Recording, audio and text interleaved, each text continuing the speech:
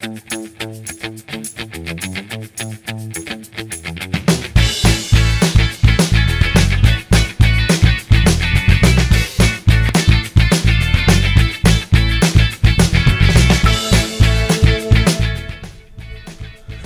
Homecoming has been made possible by the William Davidson Foundation, stimulating innovation, developing leadership, sustaining valuable programming, and tackling critical problems in 4 focus areas: Jewish life, economic vitality, cultural and civic vitality, and education.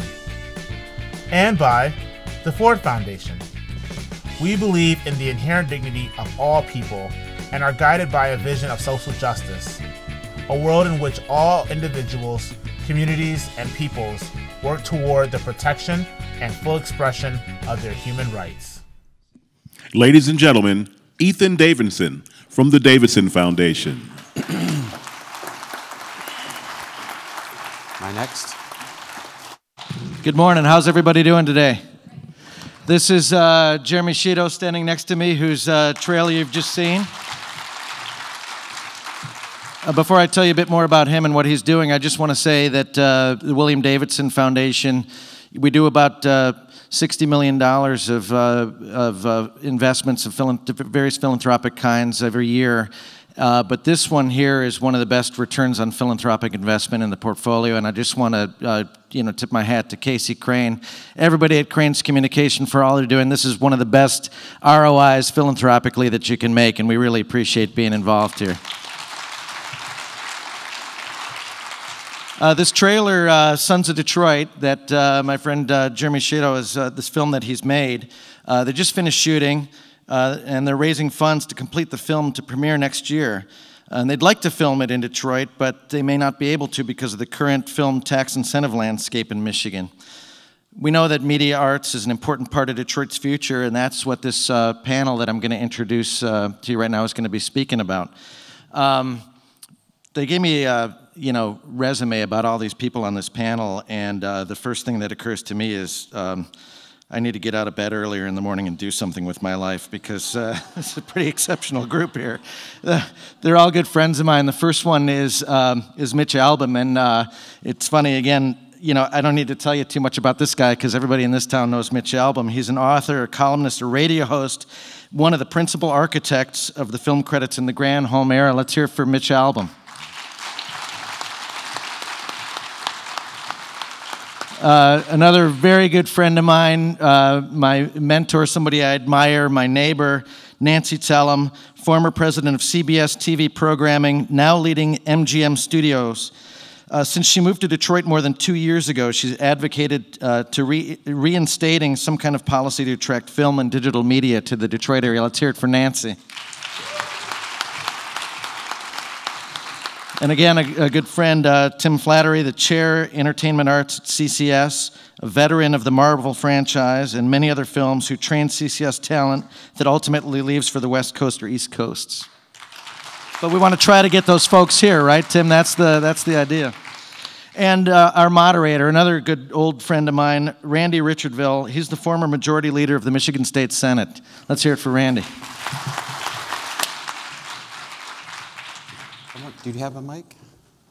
Oh, we've got a lot of them. Good morning, everyone. How are you? Good, so are we.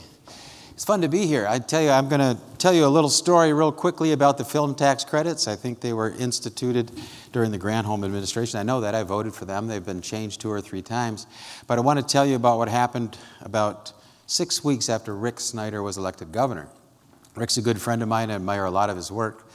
But he came out with this budget on February 7th of 2012, and we were all looking to see what he would do with the film tax credits, and at that point, he put down $50 million this year, $25 million next year, and 0 in the 3rd year, so basically eliminating the film tax credits. I had this great plan. I was flying out the next morning to meet people in Los Angeles to talk about recruiting them to come to Michigan to make films in Michigan, because we've got this great tax credit thing going on. So I get off the airplane, I pick up the newspaper, and there's a picture of Clint Eastwood. He's from the Gran Torino movie. He's holding a shotgun like this. And the caption at the top of it says, "Michigan to Hollywood. Get the hell off my lawn." That was my welcome to Hollywood. So that started the film tax credit battle that lasted for about 4 years. Finally, it was eliminated, but I think there's a great opportunity to take a step back and take another look at the film tax credit potential. Mitch, what do you think? I know you were involved in the very beginning. Yeah, I helped design the film credits that ultimately were put in place with Jennifer Granholm. Our goal there was to beat all the other existing film credits because it is a competition in different states. And we did. And we put together a program that started at like 33%, worked its way all the way up to 40%. I won't get into all the details because it doesn't matter, but it led the nation. And we went from $2 million in film business before we put them in to, I think, Randy, you may remember the numbers better, but I think the first year was like 50 or 60 million. The second year was 100 and something million. And the last year was about 280 million. And then boom, the thing was pulled out from underneath us. The rug was pulled out from underneath us.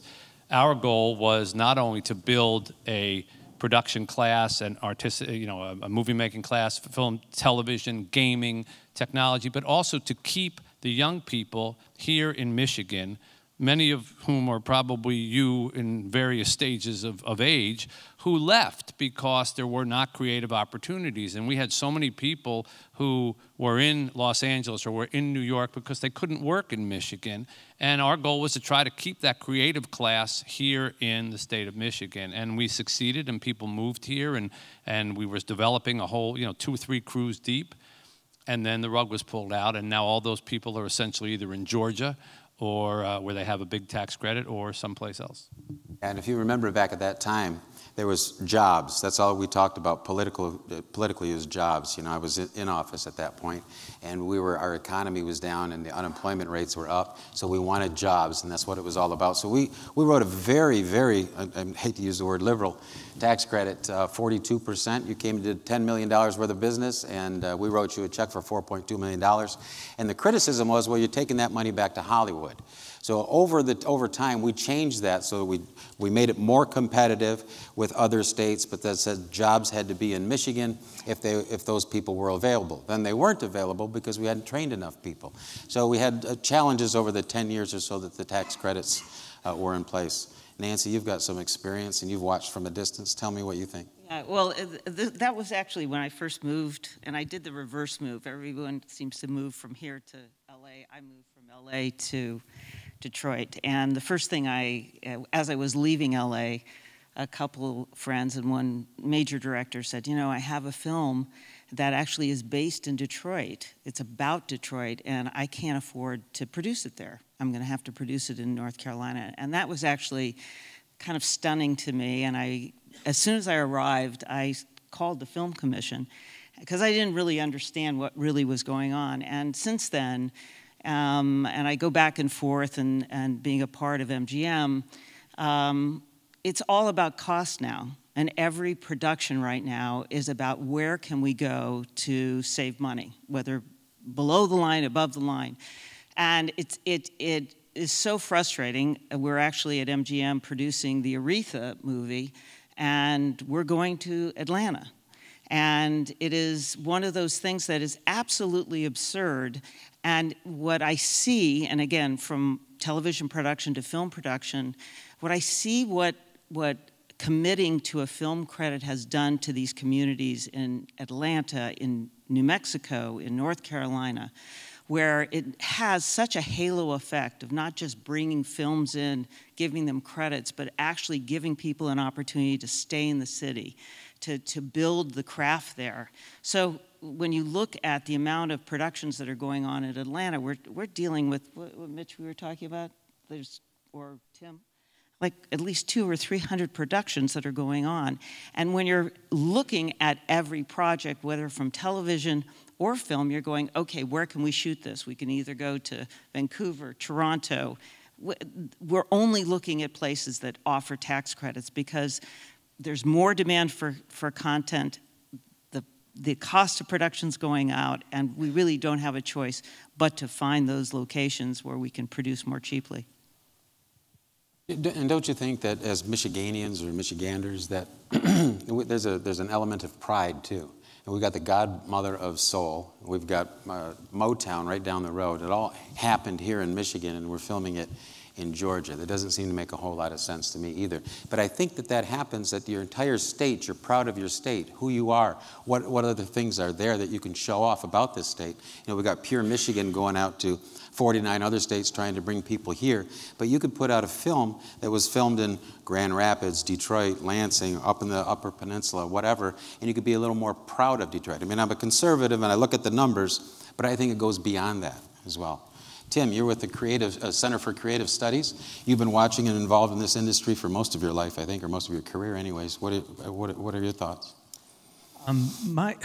So I've got a lot of frustration because I spoke to the Film Commission a couple years ago, and working in the film industry today, I see mechanically what's happened with tax credits and how it affects states that embrace that, like New Mexico and Georgia.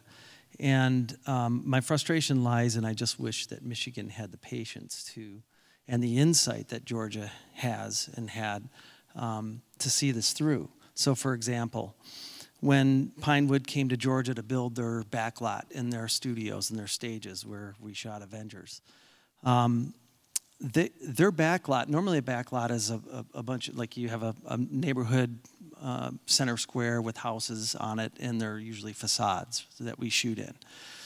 The way Georgia conceptualized this is to integrate the community and ingrain the community. So the houses that they built on Pinewood's backlot in Georgia were habitable houses that were for sale that the public could buy. So it's a working backlot that people live in, and when they need to shoot in that backlot, the studio rents the houses back from them. There are working storefronts there. Home Depot, they made a deal with Home Depot that built a facility right on Pinewood's lot, and that's where construction gets their lumber and their tools. So there's this interconnection between the community, the film business, and small businesses and private businesses, and it's created a whole new culture there. So I'm frustrated about the lack of insight with Michigan, because given what we have as a state and what we have to offer the film business, we could have been there and surpassed what Georgia. I believe we were there, actually. And I think there was a misconception by people that this was writing a check to big actors and Hollywood people and the money leaves Michigan, when in fact a lot more of the blue-collar work, carpenters, hairdressers, people doing makeup, et cetera, that was the economic impact that people weren't looking at. And I think that's a critical thing. I would have to stick in an editorial comment here too, though. We have term limits in Michigan. So in my career, in 14 years, I served with 457 legislators. So to maintain that continuity from the beginning of the film tax credits, or before it was voted on, all the way until the last iteration, which I think was the third bill that was passed, it was all different people. So they didn't have that institutional memory to be able to go along forward with the thinking and follow it through to the end when we were starting to make money. Well, you bring up, I think, Randy, the biggest hurdle to the whole thing, which is politics. It was killed basically because Rick Snyder decided, well, he came out and made a speech. We can't pick winners and losers, and we don't want to give tax breaks to people. Now that's baloney, because we give tax breaks to people who build buildings right around the corner from where we are right now. We give tax breaks to the auto industry all the time, and we were willing to bend over backwards for the battery business that we didn't end up getting, and some of the flat screen business that we didn't end up getting. So we do pick winners and losers. But the thing was that it became political. And at that time, you mentioned the Tea Party was very big, and there was this whole thing that Hollywood is just a big liberal place, and we're giving our money to liberal films. And if politics gets involved with it, it's hopeless. It has to be viewed as an economic move and a social move. And we are so equipped here because we are a blue-collar place. We have electricians and construction workers, and there's a lot of symbiosis between what you do in making a car and what you do in working on a movie, all below-the-line stuff. But it's the way it's positioned. If you're being positioned as we're paying Brad Pitt's salary, nobody's going to be empathetic. If you're positioned as we're building a class of workers and artists and laborers who will have jobs and places to work. And by the way, the immeasurable part of it is that people come to be in that industry. So in Los Angeles, for example, if you're trying to measure the impact of the film industry in Los Angeles, really, you have to take into account every waiter and waitress who's trying to get into the film business there and move there to try to get, but it never shows up in the numbers. So you know, they did a study, it was up north, they did some study, and you can find these studies anywhere, which will kill the idea of a film credit or whatever you want to call it, because they'll show economically it doesn't make sense. There'll always be studies like that. There's studies like that in Georgia. But you get people who see beyond those studies and see, okay, you're not measuring this, you're not measuring this, you're not measuring this. That's what we didn't have. We had a lot of people waiving the paperwork, and that's what killed it. And Mitch, that's a great point. And let's not take this for granted, but let's assume that the blue-collar base is what we're talking about, that at least can be put into the numbers. But I want to move this conversation a little bit, too, away from a movie studio into the newer technologies, digital technology, the other kinds of things where if Michigan was seen not as a great place to make films because we give you a whole bunch of money back, instead, this is a place where we have a solid base of workers, trained people that would come back to Michigan, which is what Detroit Homecoming is all about. But now we're also moving forward technology-wise into new arenas, and this is the place that you should come if you want to be involved in the new technologies. Yeah, I mean, look, interestingly, this whole entertainment business is a very different time, like kind of looking forward now as opposed to when you tried to institute this film or tax credit. It's an entirely different business right now. It's run by streamers. It's run by technology. There's a lot of digital production. The cameras are changing. Anyone can make a film. Anyone makes films, and in fact, there's such a demand for content that from a technology standpoint, the growth of new technology that Tim obviously can speak to as far as what he does, but it's on a going forward basis, content's coming from everywhere.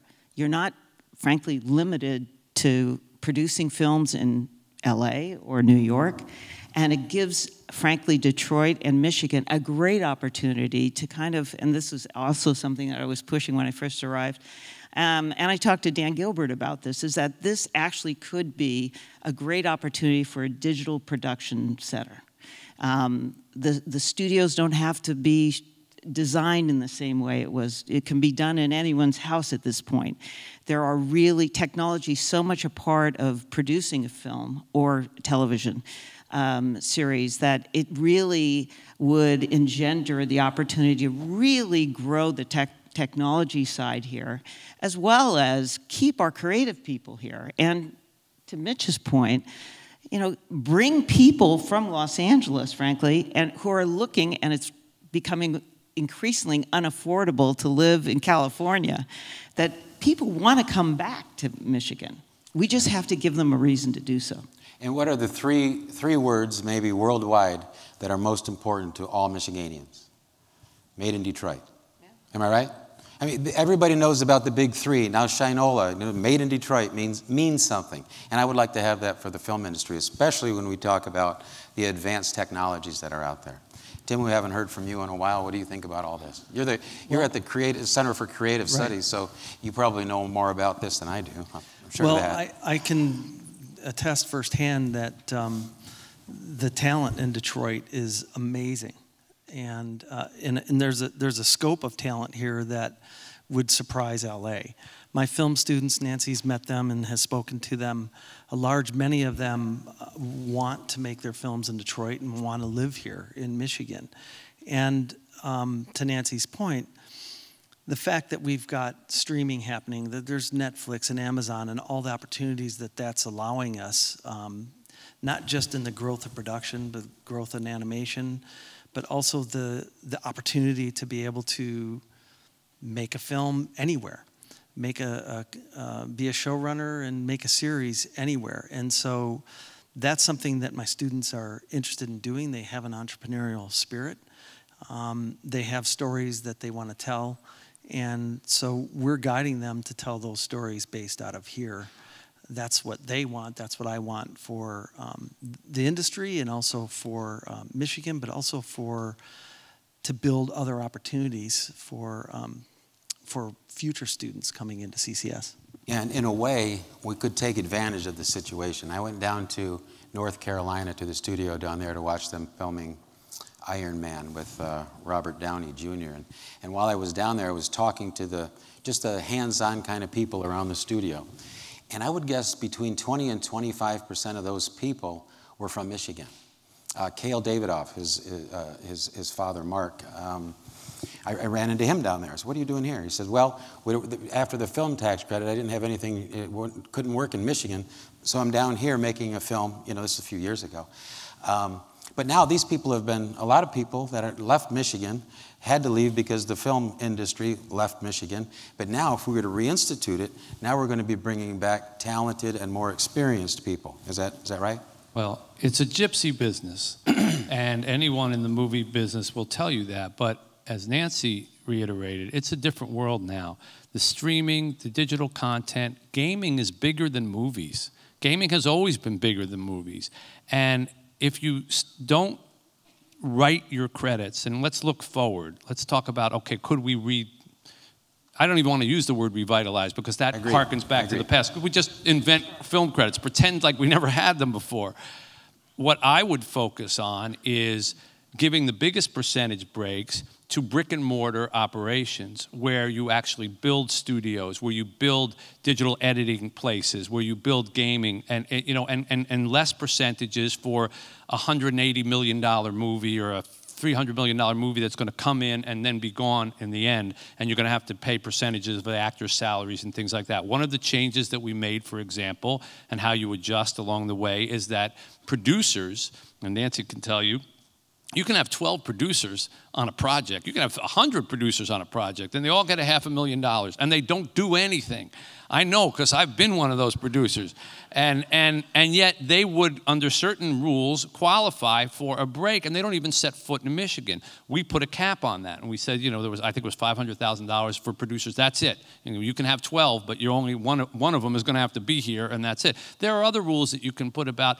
You have to physically register your loan-out companies, which is how actors get paid frequently. They have to be registered in the state. Withholding tax has to be taken out here in the state. There are many adjustments that you can make to kind of shave off the part that scares people and enhance the part that should attract people. But if you can sell it on, we're going to build a digital, technological, entertainment class and industry and business in a state where it's very affordable to live, where we have lots of empty buildings that could be reconfigured to become studios pretty cheaply, and where we have a burgeoning city now, where I remember when we did these tax credits, we said, well, the one thing we really can't kind of create is a modern-looking city. Because at the time, we were selling it on, well, if you're looking for a 1950s-looking city, you can film in Detroit. Now you can in downtown Detroit. When that Hudson building goes up, you can have skyscrapers as well as snow landscapes and woods landscapes, and you think about the whole breadth of our state. So it should be positioned as that, and I'll add one last thing. It must be positioned with a length of time guarantee, because Hollywood is not stupid. They will look back and say, well, Michigan had this before and it lasted 3 years and it was gone. I don't want to commit to a film that's going to start filming next year, or a TV series that's going to go on for years, and then have the thing pulled out. So there needs to be a length of time in which it is guaranteed. You can even sunset it if it makes people feel more comfortable, like, well, we'll sunset it at 10 years unless we see that it's still working. But there has to be a length of time guarantee. If that happens, I think we could get it back. Yeah, I totally agree. I mean, the idea that it's such a short term and it was taken away, believe me, I mean, if we were to I do believe that we have to craft an entirely different looking proposal that does address a lot that Tim was mentioning of what they were successful in Atlanta. I mean, even in Canada, which is obviously, from a producer standpoint, the first place we look, there are certain things in order that's a tiered credit based on how many Canadian elements that we're incorporating in the film. There's no reason to take an entirely fresh look, looking at the industry as what it is right now, which is has radically changed and is constantly changing as we speak today, whether in esports, whether in gaming, and in film and television production, and start crafting something that's truly more relevant to how things are being produced and the way in which that we can really enhance the economy of Michigan, which, again, it's so frustrating to me because I see it as such a wonderful opportunity, and the halo effects of really instituting something like that can help not only the city but the state. Yeah, and unfortunately, one of the difficulties, right toward the end there, we were negotiating directly for 10-year contracts to come to Michigan. Not only for the bigger films, but also we were looking hard for television series. Because if you bring in one of the big box kind of guys, they didn't want people that didn't have experience. But you could build over a 16, 13, 26, whatever they are now, week television series. You could develop people and develop careers so that they would be ready for the bigger things when they came. So unfortunately, that rug was pulled out. But we also had difficulties with 10-year contracts and agreements because we only budget in Michigan 1 year at a time. That's something that legislatively we would have to work on. But I agree that's an important part if you're going to be negotiating back with California. Tim?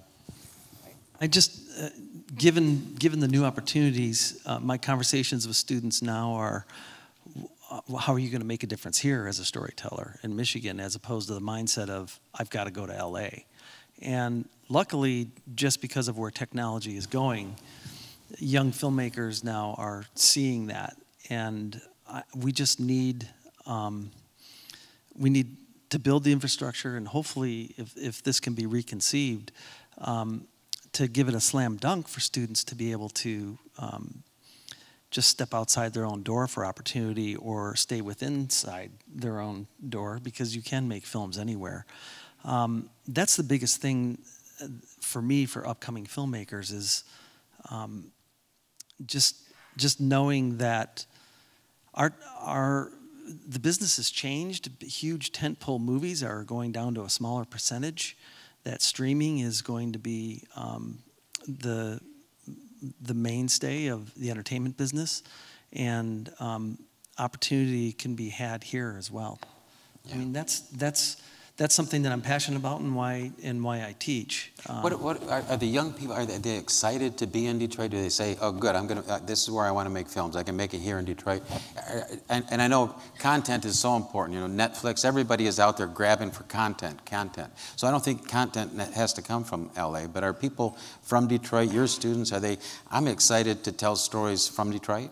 Yeah, some are, and some are afraid to tell stories from Detroit because they just don't know how to go about it. Again, some feel like they've got to go to LA, and it also depends on the filmmaker. We have in my department, I have many filmmakers that are passionate about documentary and passionate about experimental filmmaking, and then there's another percentage that are passionate about narrative. So it depends on their sensibilities, but the documentary filmmakers, they're rooted deeply here and are making amazing films. When we have screenings, you guys need to come. Like I said, there's amazing talent here in Detroit, and with great scope. There's amazing talent here in Detroit. There's amazing talent around the country and around the world we want to bring here. I think there's an industry that we can build, an industry that's growing. It's a newer industry, and we've got roughly 30 seconds. So I'm going to, Mitch, is there anything you'd like to add right here at the end? The film Detroit was not filmed in Detroit. So you don't have to worry about Aretha. The film that was, about the riots and everything was not filmed here. It was filmed in a place where they made it attractive to the industry to make it. We can either continue to be a state that just says, well, we're really good at getting dirt under our fingernails, and that's what we do, and we are, and there's no reason not to be proud of that. But we all know what the future is for that type of work. Or we can say, there'll be a point at which streaming and entertainment and everything will probably be a larger business than the car business. Because everything from YouTube to communication to office communication to everything is done via the computers. And either we want to get into that kind of world, or we want to say, well, we're proud of our Rust Belt things, and then we'll go someplace else for that. But our kids are going to go where those jobs are. And if we want our kids to stay here and keep Detroit and Michigan growing in that thing, we need to somehow make ourselves more attractive to all of these industries, and this would be one step. Ellen, would you like to make a closing comment? No, I completely agree with what Mitch said. I do think, as I said, the entertainment business is changing so radically right now. There will be continued need for content. There will be continued need for people who are the carpenters, and to learn new skills. Because as we were relying on certain industries here, and with everything in the United States, there's going to be a lot of retraining that's going to be required because of technology. And I think this gives us a tremendous opportunity if we could institute something to attract this business to this state and city, that it could, really offer a wonderful opportunity to retrain people and offer them a whole new opportunity. Just what are we going to do about it?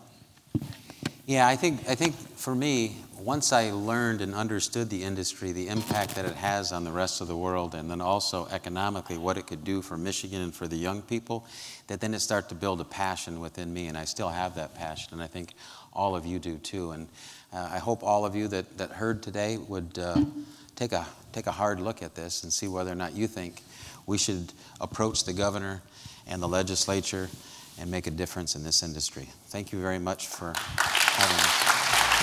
Thank you all. Nice job.